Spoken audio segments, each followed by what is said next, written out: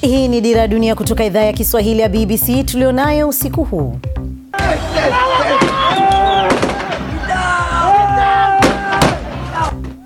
Waandamanaji wanaoipinga serikali kwenye mji mkuu Sudan wasema majeshi yaliyotiifu kwa Rais Omar al-Bashir yamewazingira nje ya makao makuu ya jeshi.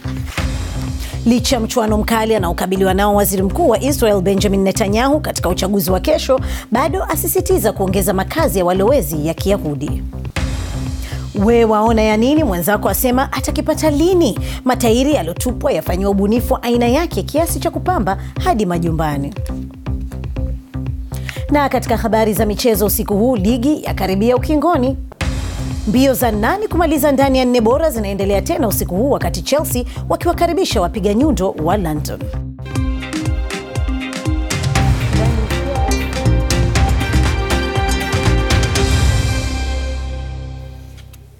Hujambo na karibu katika Dira Dunia kutoka idhaa ya Kiswahili ya BBC, ikikuletea dakika 30 za habari, maelezo, uchambuzi, maoni na michezo. Mimi ni Zuhura Yunus nikiwa hapa London.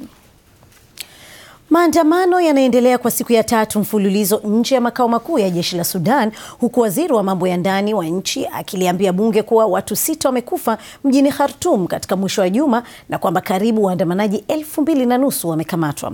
Kundi linalohusishwa na maandamano hayo ya umma limeliomba jeshi lifanye mazungumzo na waandamanaji ili kuunda serikali ya mpito. Waandamanaji wamekaidi amri kutotoka nje ili kudai Rais Omar al-Bashir ajiuzulu. Aisha Yahya anaelezea.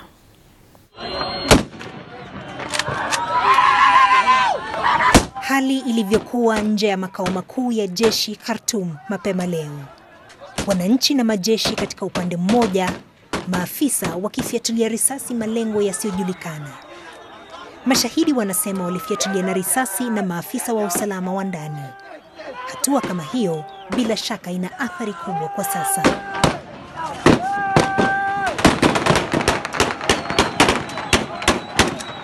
Kisha sherehe zinazuka huku waandamanaji wakisonga mbele. Baadhi yao wanaonekana wakikumbatiana na wanajeshi. Mchana kutwa hivi ndivyo hali imekuwa Khartoum. Na hii ndiyo sababu waandamanaji wanaonekana na furaha. Wanajeshi hawajawapinga. Lakini wakubwa wao bado hawajatangaza msimamo kuwaunga mkono.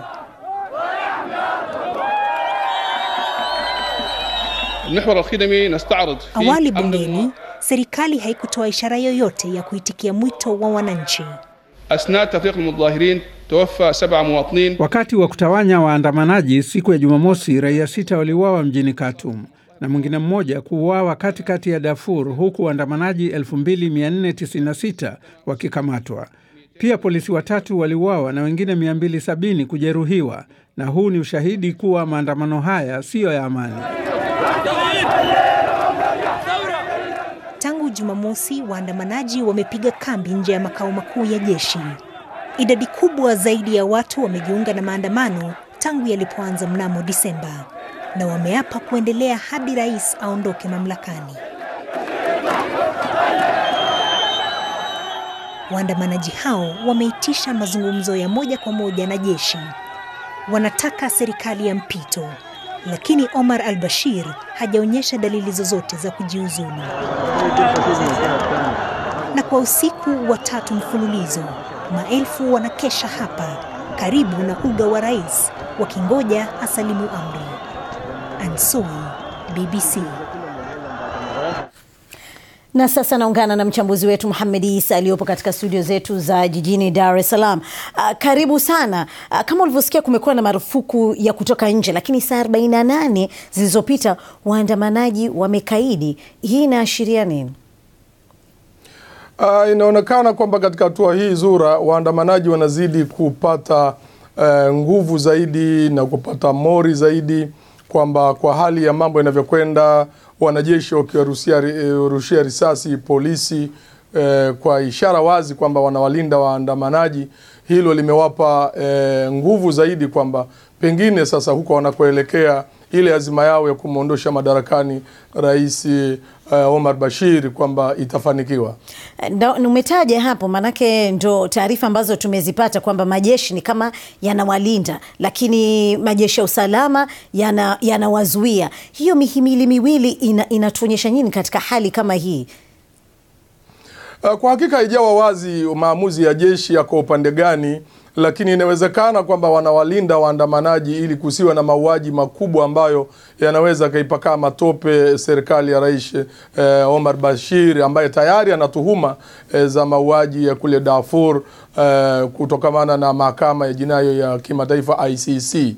Kwa hivyo inawezekana jeshi kwamba linalinda hali isije kavurugika zaidi na mauaji yakawa makubwa ya waandamanaji. Lakini pia pengine ni dalili kwamba kuna kusigana ndani ya jeshi la Sudan, kwamba baadhi ya wanajeshi hasa wale wa ngazi za chini na kati inawezekana wanaunga mkono upande wa waandamanaji, lakini viongozi wao, majenerali na wengine maafisa wakubwa, kwa kuwa hawajatoa moja kwa moja kauli ya msimamo wa jeshi, pengine ndio maana hali iko namna hii sasa hivi. Tayari Rais Omar al-Bashir aliahidi kwamba uchaguzi ujao yeye atangatuka. Sasa nini waandamanaji hawatulizani wakamwacha angatuke kwa salama? Nadhani matukio yaliyotokea Algeria wiki iliyopita, Rais Bouteflika, waandamanaji kuandamana mfululizo mpaka kupelekezea ajiuzulu, ingawa na yeye alikuwa na azma hiyo hiyo kwamba mimi nitaondoka muda si mrefu, niachieni tu tuingie kwenye uchaguzi. Hicho ndicho kinachowapa pia motisha waandamanaji kwamba kwa hatua waliofikia basi inatakiwa ile msukumo wa mwisho ule. Ni kama mama anayejifungua, inapobakia dakika chache ile msukumo wa mwisho mtoto atoke, basi na machungu yoyote ya wavyo huwa anasabilia ngoje liende litakavyokuwa. Kwa hiyo tunategemea kwamba au tunadhani ni hali ya Algeria ndio ambayo inaisukuma waandamanaji wao katika hali walionayo. Kwa hiyo kwa kifupi tu nadhani Omar al-Bashir atatoka kwa shinikizo hili? Hapana, hawezi kuondoka kwa maandamano hayo, ila jeshi labda liamue kwamba linampa na yeye kauli kama ambavyo Bouteflika alipewa na jeshi la Algeria. Lakini tofauti hali ya Bashir, yeye bado na afya mzima kabisa na ana nguvu, lakini Bouteflika alikuwa ni dhaifu, na kwamba hata jeshi liliona halina sababu ya kuendelea naye. Kwa Omar Bashir bado kwa kweli anaweza akataka kuendelea. Shukran sana. Ni Mohamed Isa huyo, mchambuzi wetu wa masuala mbalimbali ya Afrika na Mashariki ya Kati. Na ukitaka maelezo zaidi kuhusu taarifa hiyo na nyingine nyingi tu, unaweza kuyapata kupitia simu yako ya mkononi bbc.com/Swahili. Na sasa tuangazie taarifa nyingine zinazogonga vichwa mbalimbali vya habari duniani kwa wakati huu. Mapigano yameendelea kusini mwa mji mkuu wa Libya, Tripoli, kati ya wanamgambo wanaoisaidia serikali inayoungwa mkono na Umoja wa Mataifa na kamanda Khalifa Haftar wa kundi kutoka upande wa mashariki. Majeshi ya Haftar yameripotiwa kuondolewa kwenye uwanja wa ndege usiotumika ambao waliudhibiti siku ya Jumapili. Pande zote mbili zimepuuzia wito wa kimataifa wa kusitisha mapambano ili kusaidia maelfu ya raia wanaokimbia mapigano. Iran imeghadhabishwa na hatua ya Marekani ya kutaja jeshi lake la Revolutionary Guards kuwa ni kundi la kigaidi. Kulipiza kisasi, Iran imesema majeshi yake yote ya Marekani yanayofanya shughuli zake katika eneo la Mashariki ya Kati ni taasisi za kigaidi. Wiki iliyopita Iran ilionya kuwa ikiwa Marekani italitaja jeshi lake kuwa ni la kigaidi, jeshi la Marekani mashariki mwa Asia halitaendelea kupata msaada ambao limekuwa likipata mpaka sasa. Tanzania imesema inapanga kupiga marufuku matumizi ya mifuko ya plastiki. Waziri wa mazingira Januari Makamba ameliambia bunge la nchi hiyo kuwa marufuku hiyo inaweza kuanza mwezi wa 7 mwaka huu. Hii inakuja siku mbili baada ya Kenya kuzitaka Tanzania na Uganda kuchukua hatua za kudhibiti uingizaji wa mifuko kimagendo nchini humo. Kenya ilipiga marufuku matumizi ya mifuko ya plastiki mwaka 2017. Israel itafanya uchaguzi wake mkuu hapo kesho Jumanne. Waziri Mkuu Benjamin Netanyahu anakabiliwa na upinzani mkali wa kisiasa kutoka kwa mkuu wa zamani wa majeshi Benny Gantz, ambaye anaongoza chama kipya chenye mrengo wa kati cha Blue and White, na ameahidi kuwa na serikali safi. Kwa sasa kinaongoza katika kura za maoni kuliko chama cha Waziri Mkuu Netanyahu cha Likud. Waziri huyo mkuu wa Israel amesema ataongezea eneo la makazi ya walowezi wa Kiyahudi katika ukingo wa Magharibi ikiwa atachaguliwa tena. Zawadi Machibia anasimulia zaidi. Katika mji wa Hebron, eneo linalokaliwa na ukingo wa magharibi, walowezi hawa wa Israel wanasherehekea sikukuu ya Kiyahudi ya Purim. Eneo hili linakuambia kitu muhimu katika kampeni za siasa katika uchaguzi wa Israel. Kwa sehemu inaonekana kuwa ni sherehe tu, lakini inabeba maana tofauti kwa sababu eneo hili linagombewa. Ni eneo tete linaloelezea utambulisho wa watu wanaohisi wako chini ya ulinzi, na kwa Palestina inakuwa kama uchokozi. Viongozi wa mrengo mkali wa kulia wanaopinga Waarabu wa chama kinachoitwa Jews Power, nguvu ya Wayahudi, walikuwa hapa. Wamekuwa kitazamwa kama chanzo cha utata baada ya kuhusishwa katika uchaguzi huu chini ya usimamizi wa waziri mkuu. Ni kundi dogo lakini ni tishio. Ukweli kwamba wameingizwa katika mahesabu ya Netanyahu, wakosoaji wake wanasema anajihusisha na wabaguzi. Katika uchaguzi huu, Benjamin Netanyahu yuko kwenye shinikizo, akikabiliwa na tuhuma za rushwa na ushindani mkali kutoka kwa jenerali wa zamani Benny Gantz. Gantz anamtuhumu Netanyahu kuwagawa Waisraeli na kutokuwa mkali zaidi katika eneo muhimu la kisera, usalama. Madhara ya sera ya Israeli kuhusu usalama yanawapata zaidi hapa Hebron. Unaona, wanaweza kufanya lolote wanalopenda. Wana uhuru kamili hapa na maeneo mengine yaliyo chini ya ulinzi kama hili. Tunasikitika. Kwa hiyo nini kinatokea kwa upande wa siasa za mrengo mkali wa kushoto nchini Israel? BBC imekutana na baadhi yao sokoni mjini Tel Aviv. Je, chama cha Leba kinatapatapa kusimama katika uchaguzi huu? Kura za maoni zinaonyesha kuwa kinafanya vibaya zaidi kuwahi kutokea. Hatupambani ili kuendelea kuwepo. Tunapigania nchi yetu kwa ajili ya watu wa Israeli. Ndicho tunachopigania, kutambuliwa kwetu. Lakini ukweli unasalia kwa Benjamin Netanyahu amebadili mazungumzo nchini Israel. Mfano, kuwa na mataifa mawili kama suluhisho na Wapalestina haimo katika ajenda, kwani hakuna chama kinachoweza kushinda. Mahali hapa wanafunzi wanakutana na wagombea. Waziri wa sheria wa Israel, Ayelet Shaked, anasema kuhusu mrengo wa kulia hakuna haja ya kuwa na wasiwasi. Katika bunge la Israeli kuna mrengo mkali wa kulia, kuna wajumbe wa Knesset wa mrengo mkali wa kulia na wajumbe wa Knesset wa mrengo mkali wa kushoto. Israeli ina demokrasia imara, tunaweza, kila mmoja anawakilishwa. Israeli inachukuliwa kama inayojisimamia yenyewe katika uchaguzi huu. Netanyahu amezungumzia kuhusu uwezekano wa kuongeza sehemu nyingine zaidi katika eneo la ukingo wa magharibi. Kwamba atashinda au la, kuna baadhi wanaona kwa kuwahamishia Israeli katika mrengo wa kulia ni suala linaloongeza nguvu ya maamuzi. Zawadi Machibia, BBC. Na matangazo yetu ya redio yanaweza kusikika pia kupitia tovuti yetu bbc.com/Swahili. Hii ni Dira Dunia kutoka idhaa ya Kiswahili ya BBC London, na mimi ni Zuhura Yunus. Hii ni Dira Dunia kutoka idhaa ya Kiswahili ya BBC. Mimi ni Zuhura Yunus. Habari kuu usiku huu. Waandamanaji nje ya makao makuu ya jeshi nchini Sudan leo walizingirwa kabisa na askari wa ulinzi. Kwa siku mbili sasa wamekaidi amri ya kutotoka nje na kutaka Rais Omar al-Bashir ajiuzulu. Uchaguzi mkuu wa kesho nchini Israel unaelekea kuwa mchuano mkali baina ya ushirikiano wa chama tawala cha Likud cha Bwana Benjamin Netanyahu na chama cha siasa za wastani cha buluu na nyeupe. Mke wa rais wa Rwanda Jeannette Kagame amezindua bustani ya kumbukumbu ya mauaji ya kimbari kama heshima kwa maelfu waliouawa miaka 25 iliyopita. Uzinduzi huo umefanyika mwanzoni mwa kipindi cha maombolezi cha siku 100 kukumbuka walioangamia. Wakati huo katika mkutano na waandishi wa habari, Rais Paul Kagame amesema jamii ya kimataifa haijachukua hatua za kutosha kuonyesha kwamba ilipata mafunzo kutokana na matukio ya Rwanda. Ferdinand Omondi anaarifu kutoka Kigali. Mti mdogo unaoashiria uhai. Mke wa rais wa Rwanda Jeannette Kagame aliupanda wakati akizindua bustani la kumbukumbu katika eneo la Nyanza.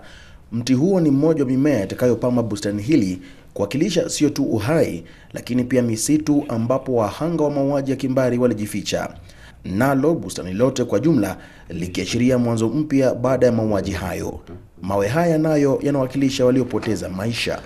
Itakapokamilika, bustani hii inatarajiwa kuwa mahali patulivu ambapo wananchi wa Rwanda watatarajiwa kuja hapa na kujadiliana kuhusu mauaji ya kimbari, mahali pa kutafakari na kuhakikisha kuwa kamwe hawatasahau tena.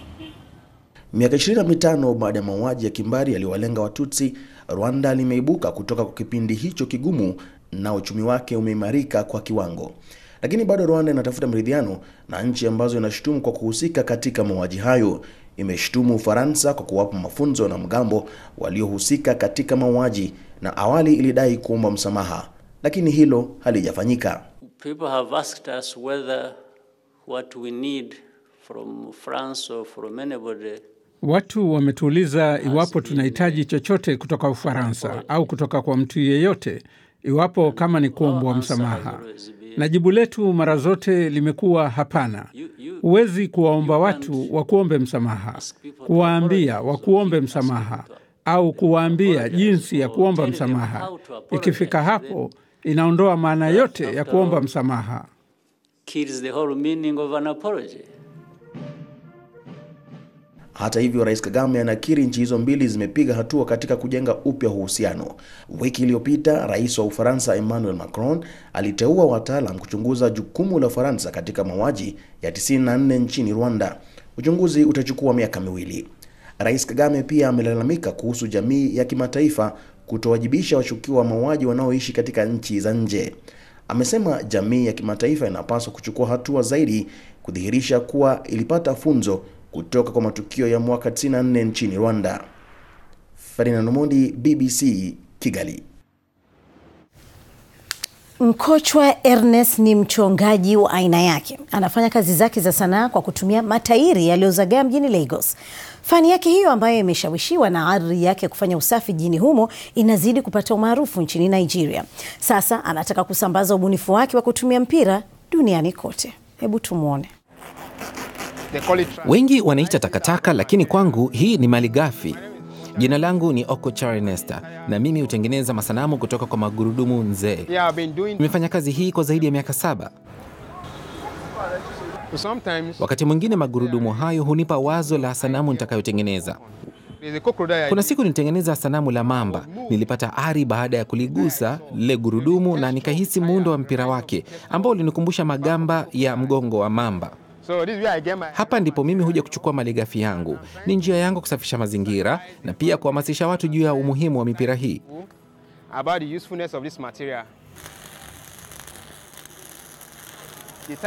Gurudumu ndio kama vile misuli na nyaya hizi ndizo mifupa ya sanamu yangu.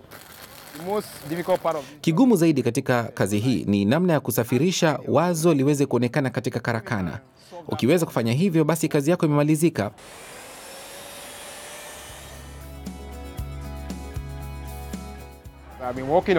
Nimekuwa nikifanya kazi na sura za wanyama, lakini nanuia kujaribu pia sura za binadamu.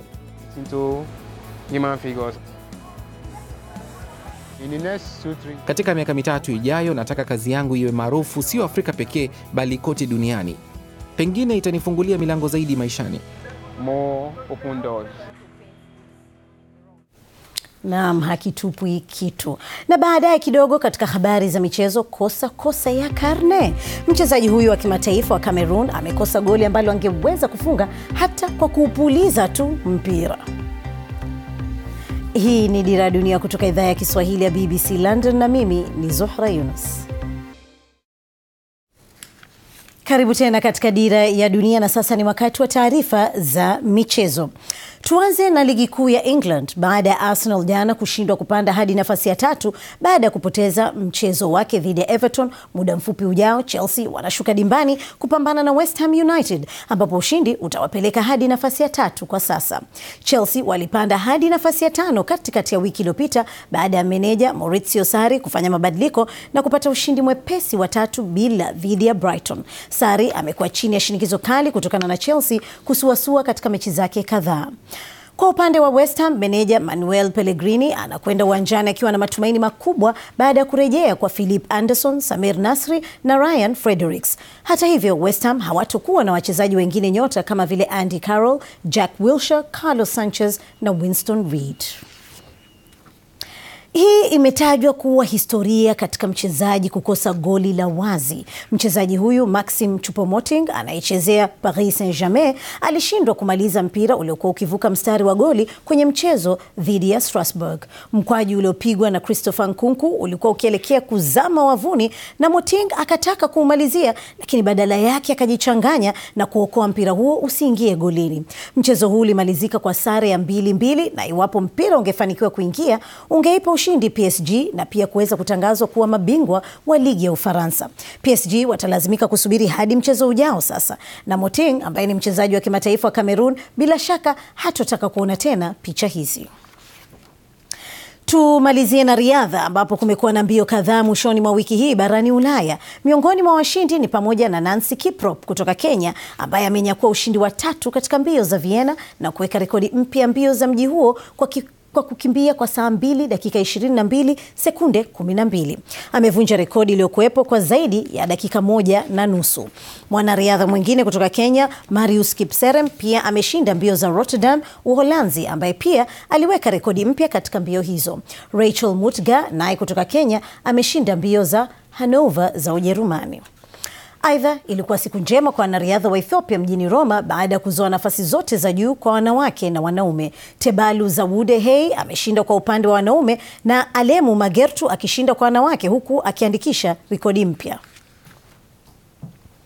Na ni hayo tu katika michezo kwa siku ya leo.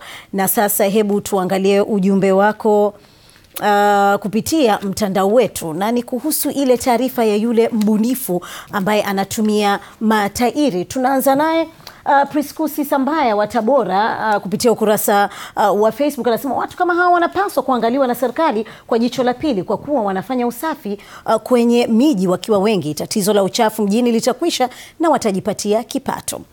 Bigirimana Mansur wa Burundi, yeye anasema kuwa kusafisha mji fikra nzuri, ila sasa kutengeneza tena hayo yataishia tena uraiani na yataendelea kuchafua tena. Nadhani angelitafuta namna nyingine ili kuhifadhi mazingira zaidi na fikra zake kuzifikisha kwenye malengo yake. Na Daniel Kudora wa Iringa, Tanzania anasema kipaji bora huwa hakifichiki. Nawe pia basi unaweza kuwasiliana nasi kupitia Facebook na vile Twitter. Na sasa tutupie macho ukurasa wetu wa internet ambapo hapa kuna taarifa mbalimbali ikiwa ni pamoja na makala za michezo, picha na video. Na kabla ya kukamilisha matangazo yetu kwa mukhtasar, taarifa kuu usiku huu. Waandamanaji nje ya makao makuu ya jeshi nchini Sudan leo walizingirwa kabisa na askari wa ulinzi. Kwa siku 2 sasa wamekaidi amri ya kutotoka nje na kutaka Rais Omar al-Bashir ajiuzulu. Uchaguzi mkuu wa kesho nchini Israel unaelekea kuwa mchuano mkali baina ya ushirikiano wa chama tawala cha Likud cha Bwana Benjamin Netanyahu na chama cha siasa za Western cha buluu na nyeupe. Na hatimaye, kama unaogopa nyoka kama mimi, usiangalie na kutahadharisha. Chatu wa Burma huenda ndiye mrefu kuliko wote duniani, na huyu jike huenda ndiye mkubwa kuliko wote. Kutoka kichwani mpaka mkiani akiwa na mita 5.2, ana uzito wa kilo 60. Iliwachukua watafiti 4 kumbeba chatu huyo aliopatikana Florida. Alikuwa pia na ujauzito akiwa na mayai 173. Viumbe hawa wanaoteleza wamekuwa tishio kubwa huko Florida kwa sasa. Na mpaka hapo ndo mwisho wa matangazo yetu. Mimi ni Zuhura Yunus, mlale unono.